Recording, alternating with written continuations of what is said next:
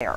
10 News reporter Vinay Simlot joins us to walk us through that video and why some of those factory workers are suing the feds. Vinay? Data shows several East Tennessee counties in East Tennessee are now out of high county community level status for COVID-19 transmission.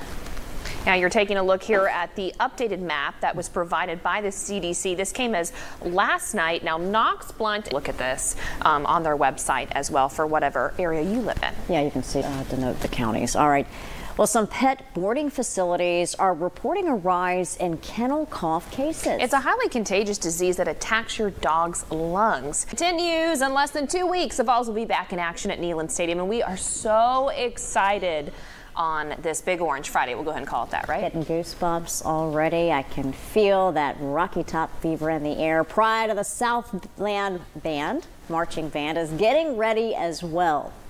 Of Scots arrived at Maryville College's campus for move-in today. Yeah, dorms open to first. Well, here's a fun fact for you. It's National Aviation Day, and to celebrate, the Tennessee Bureau of Investigation posted these photos on Facebook. Check it out. They are from the agency's aviation unit. The TBI uses it for aircraft, for search and rescue of missing people, and when they're catching violent fugitives. Looks like they have a little fluff guy there in the cockpit too, a little pup along for the ride. Yeah, that's really pretty cool.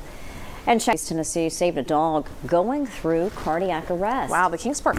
Welcome back. Rising prices impacting pretty much every part of our lives.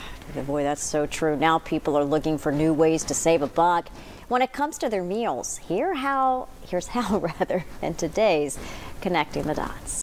If you do plan to eat out later this month, you can help out a good cause, because on August...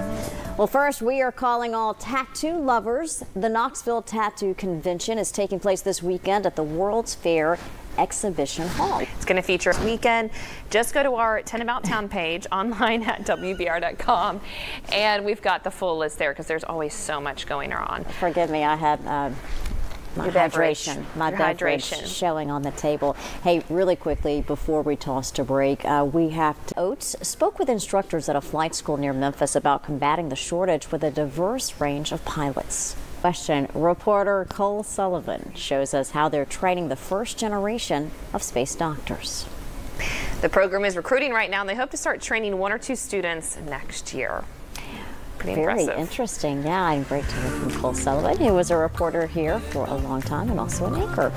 Well, we thank you for watching, everyone. We hope you have a great evening. Yeah, have a good weekend. Enjoy it. Relax. A lot of activities. You can find all that info in our 10 About Town on Live at 5 at 4 page of WBIR.com. We'll help you plan your weekend. That's it for Live at 5 at 4. 10 News at 5 is going to get started right after a quick break.